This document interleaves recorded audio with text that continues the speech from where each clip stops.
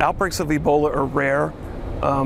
Typically they occur in third world countries, and in most cases, it's just been relatively, it's been easy to control. And this is a very unique outbreak, however, in West Africa, very different than some of the other outbreaks, and there have been problems. So I think we should be on alert. I don't want to cause panic, but I do think that, people do need to be concerned and pay attention to it, particularly those in public health professions and things like that. It's not transmitted through the air. At least the data and the knowledge that we have today suggests that Ebola is not airborne. It's not like influenza or flu.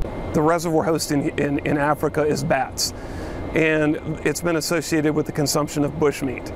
So I think it's mostly the people that are most risk are if you're traveling to a rural area where some of these cultural practices, like the consumption of bushmeat or bat soup or something like that, that would probably be wise not to do that.